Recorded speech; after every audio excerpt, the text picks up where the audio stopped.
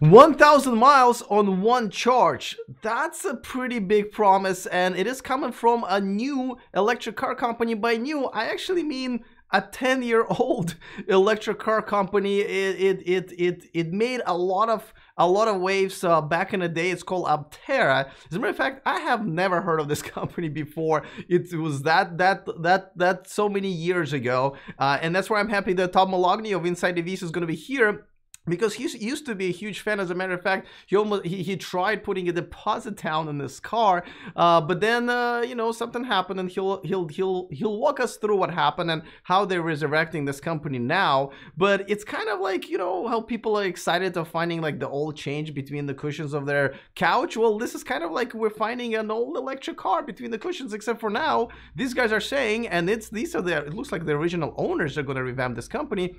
They're saying with this new technology, they are going to be able to get this car going to 1,000 miles per one charge.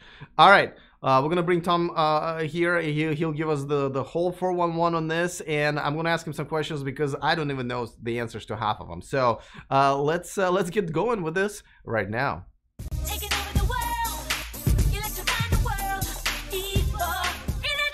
Welcome to E4Electric, your number one source of unbiased electric car news. If this is your first time here, go ahead and click on that subscribe button down there so you don't miss anything moving forward. I wonder if it was YouTube. Barely it was YouTube when this company started. Now this is the newer drawing, and I'll show you the previous version of the car. It's really actually not that different, and you know, they are just starting out again, and their website is just kind of there. It's collecting the invest. I shouldn't say donation, investment. I'm collecting donations on Patreon. They're collecting investment on their website. So check it out. And just like I mentioned, this is Saturday, so Tom Moloughney is going to be here to talk about it. And I'm not at all surprised, because whenever you need to get some facts, some history and perspective, no better than Tom to be here and explain this to everyone. And I gotta tell you, we usually try not to talk before the show, because we kind of wanted to have a fluid conversation. But we talked a little bit because I wanted to know what's going on, just besides all of these articles that I'm seeing in the last couple of days.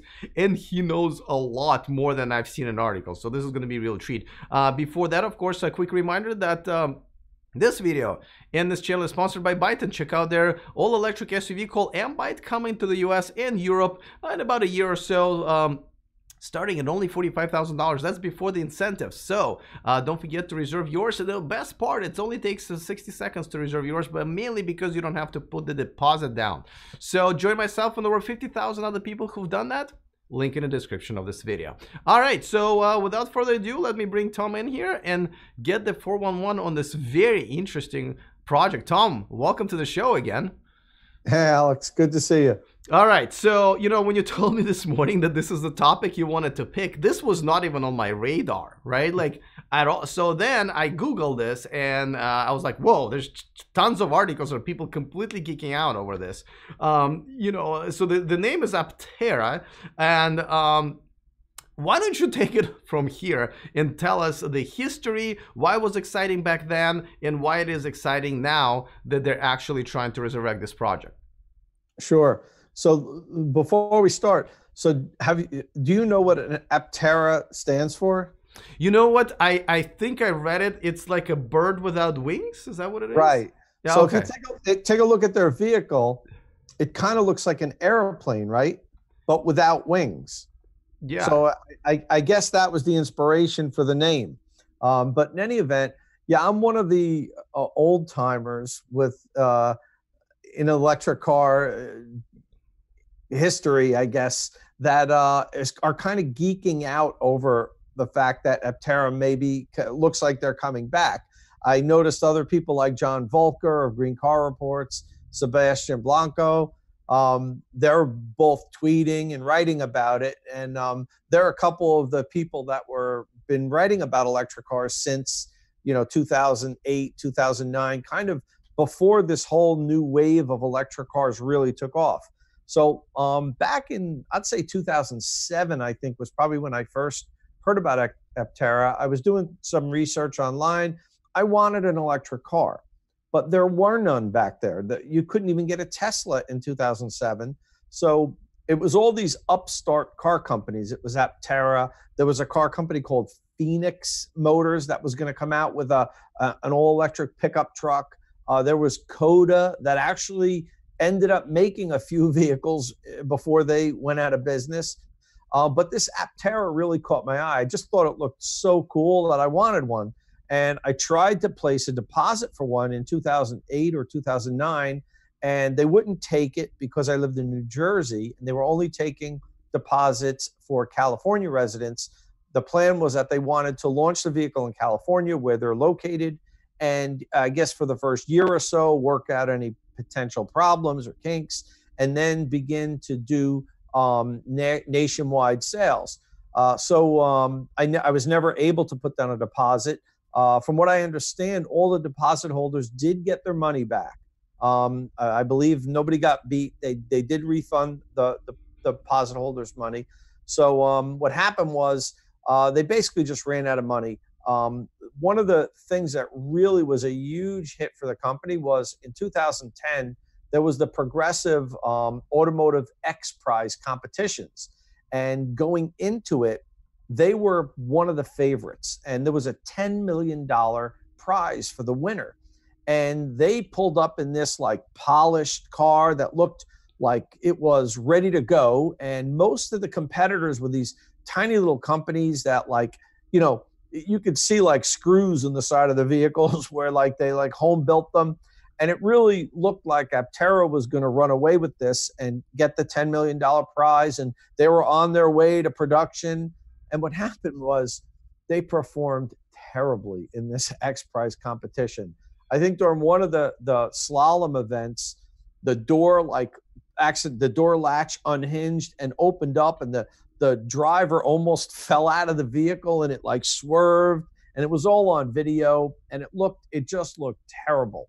And needless to say, they lost the competition. Investors got scared. They didn't get the $10 million. And less than a year later, they were bankrupt and they closed up shop. But now what's happening is, I think it's three of the original partners, the owners, have gotten together and said that they want to relaunch it. And, you know, one of the advantages are now of being able to relaunch it was, you got to remember back then, 2006, 2007, 2008, there were no components available for electric vehicles. They had to build everything in-house, even the charge port and the connector. The J1772 connector, which we all use now, except for Tesla, wasn't even invented yet. I mean, the SAE may have been working on it, but it wasn't available yet. So they had to make their own connector, their own charge port, all the components. Tremendous amount of money in development.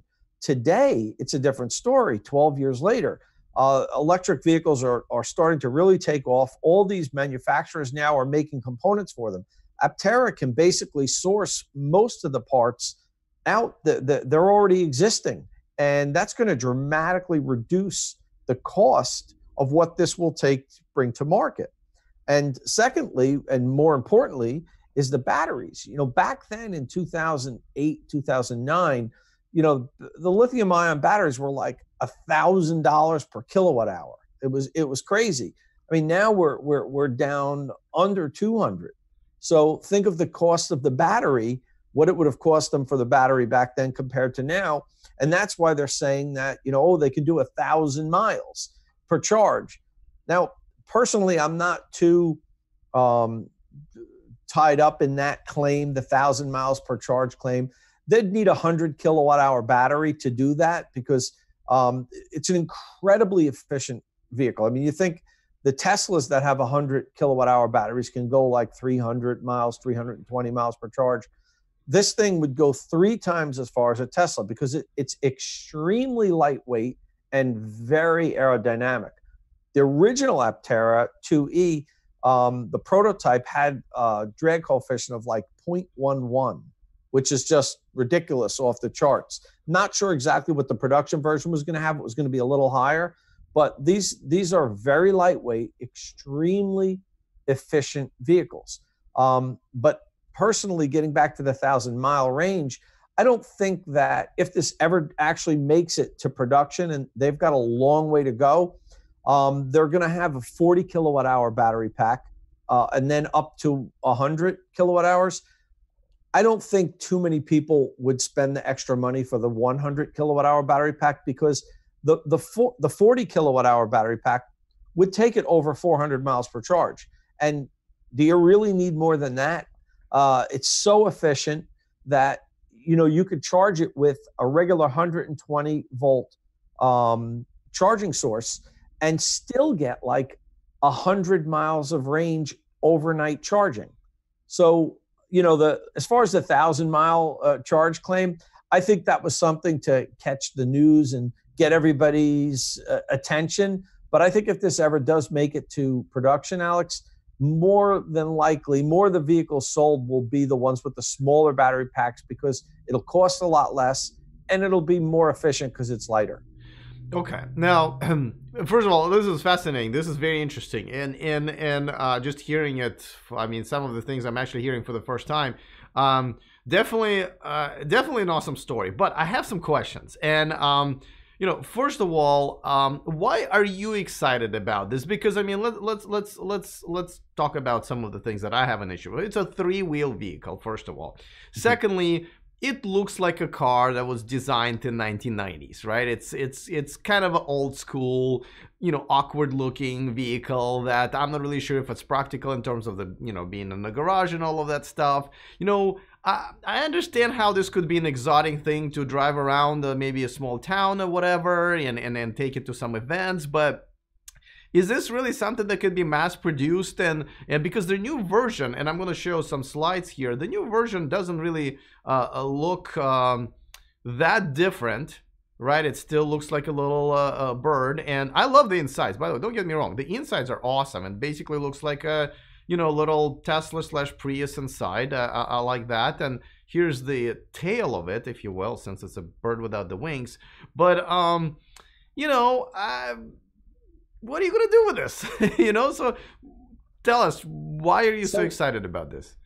Well, probably two reasons. The first reason is because the Aptera has a special place in my personal heart, because like I said, back, you know, 12, 13 years ago, when I was researching, when I was trying to buy an electric car, the Aptera was like this was going to be it. This was the car that I was going to actually be able to buy, because at that time, honestly, I didn't know if any of the major OEMs were ever going to make an electric car.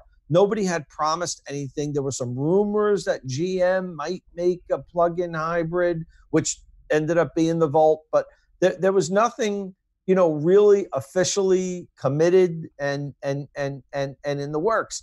So that's number one, because, you know, I really, for a couple of years, I followed this company. I was going to buy one. I was excited. And so now it's fun for me to see it being revived. That's number one. Number two, more practical reasons. What I'm excited about is that there's hope that somebody's going to bring an ultra lightweight, super efficient vehicle to market. You know, all the electric vehicles that are available there out there today are very heavy vehicles, and most of them are not that efficient. Most of the manufacturers really aren't making an effort to make the car extremely efficient. Tesla does. Tesla's secret sauce, whatever it is fantastic. My Model 3 gets over 4 miles per kilowatt hour, which is tremendous for a car of that size and that weight. But you look at all the other electric vehicles out there, they're like, you know, energy hogs. They really aren't that efficient. Now, Hyundai has some good efficiency numbers. BMW is the only manufacturer that actually made an effort to design a car from the ground up with being lightweight as one of its main focuses. They used a lot of carbon fiber, a lot of aluminum, and BMW actually made a real effort to make the car lightweight. And even at that, like my i3 weighs less than 3,000 pounds, around 2,800 pounds. That's one of the lightest electric cars on the market today. My Tesla weighs, I think, 4,000 pounds. This Aptera will weigh 1,800 pounds. So it's less than half the weight of a Model 3. And I do believe that in the future, we're going to see vehicles like this, ultra lightweight, ultra efficient people movers, are going to be in service. We're just not at that point where the manufacturers are focusing on them yet. So I'd love to see a manufacturer, whether it's Aptera or somebody else, get a vehicle to market that's ultra lightweight. Of course, it has to be safe, but we can engineer very lightweight cars to have great crash worthiness. So I'm not worried about the fact that it's a lightweight car and it wouldn't be safe. If it's engineered properly, it'll be safe. But I'm looking forward to the day where we have options, ultra lightweight, ultra efficient electric options. Okay, so essentially, you like this car for the reasons why a lot of baby boomers like the new Bug or the new Volkswagen Buzz that's been sort of shown around by Volkswagen, which is fair enough. But okay, but more of a practical thing. Okay, if they're going to actually be able to design this and put the right battery in it, and why not add a wheel, right? I mean, if they're starting from scratch, why not add an extra wheel, make it a real four-wheel car, and move forward with that? Why are they? Do you think they're sticking with the three-wheel concept? Probably because the fact that when you add that fourth wheel, then it is classified as a car. And then you have to go through tons of more testing and approvals than you do. This is classified as, it's like in the motorcycle class. And there's a lot less stringent testing and R&D that needs to go into it. So basically, I believe that that's why that they would want to keep this a three-wheel vehicle. So that it doesn't get the automobile classification. There's a reason why so few automobile manufacturers actually make it, Alex, because it takes billions of dollars to put a car on the road. Yeah. It doesn't take that much to put a motorcycle on the road. And if it's classified as a motorcycle, they can get it on the road without having to raise billions of dollars. Fair enough. And so, but what do you think the reasonable price for this should be in American dollars? So I saw that their target starting price is $34,000. Oof. Well, that is, you know, because that's a little high. I agree, but take the federal tax credit into consideration. Take local incentives. You know, in California, it's $10,000 off with the federal tax credit and the state rebates. So now you're looking at $24,000. Right. Do you still go oof with $24,000? Yeah. Well, the reason I wait wolf because I actually thought that maybe this car or this half car, half bird, maybe it's not necessarily for maybe United States. Maybe it's more for like a country like India where they really want to have electric cars but they just don't have, you know, money. That, you know, people don't have enough money for a manufacturer like Tesla or whatever come in and build the infrastructure and so forth. But a three-wheel vehicle, that would actually make more sense. But I was just hoping you would say like 10, 15,000, because that would actually play well with the Indian market, some of the Asian markets, maybe even some of the, you know, poorer countries in Europe, maybe South America. You know what I mean? Where it's still electric, it's still cool, but people can afford it. It's probably not the best fit for Indian market or Indian roads because it's actually a very wide vehicle.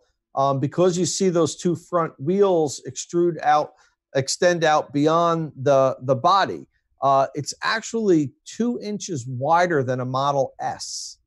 And, you know, that some of the other foreign markets, they have very narrow streets. They need small, tiny little cars.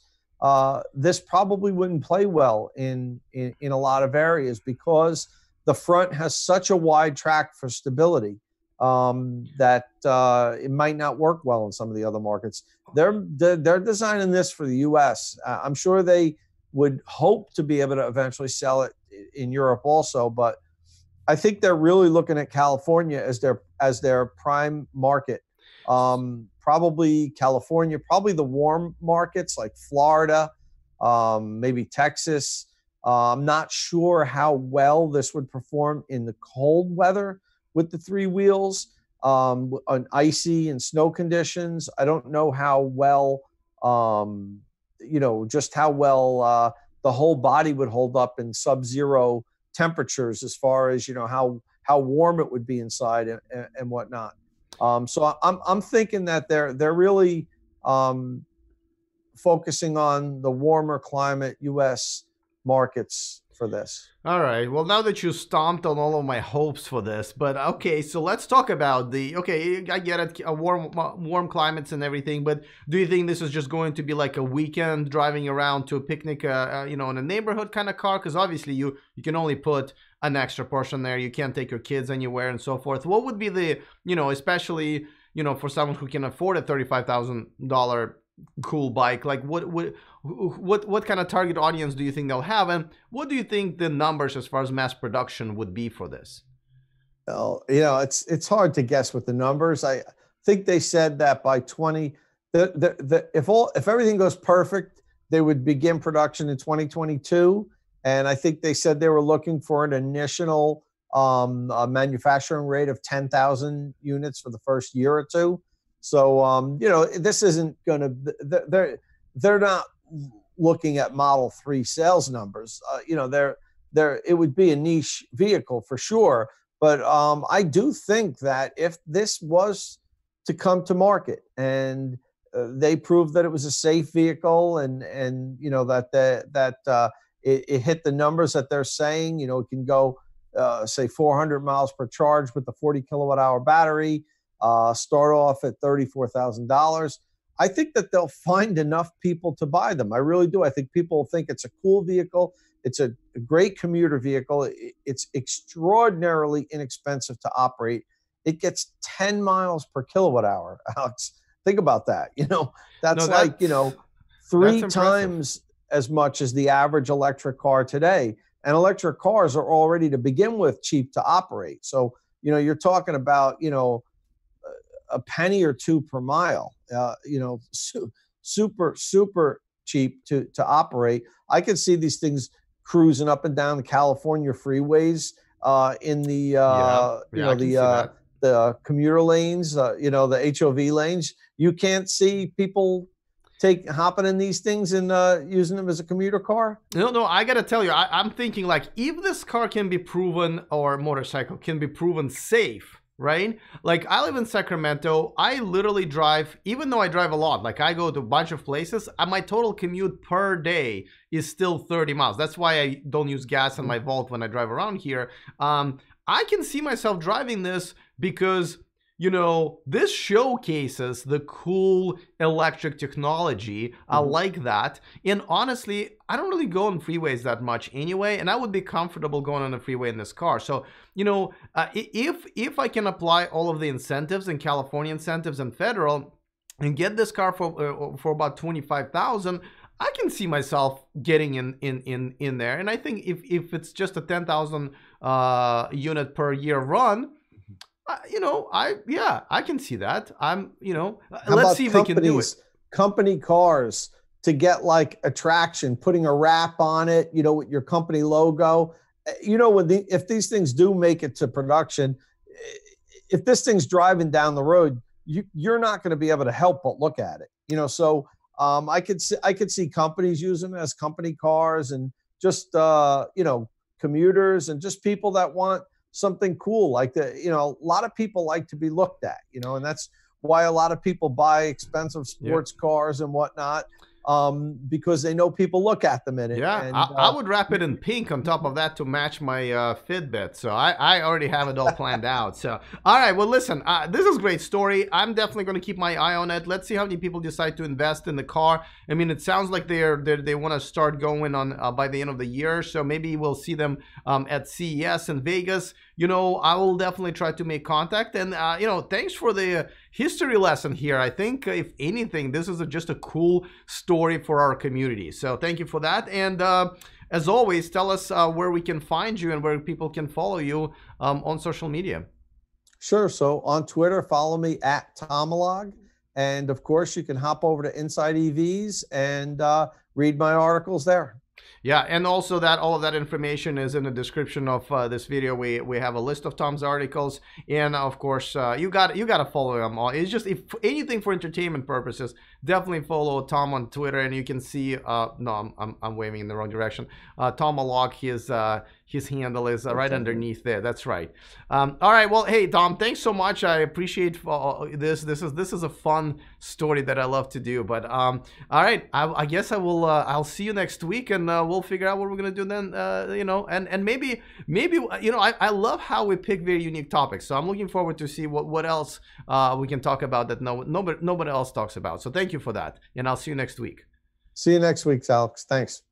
All right, always great to have Tom here. Yeah, I gotta tell you, this was fun video for me to do because I basically just got educated on on so many cool things about this company.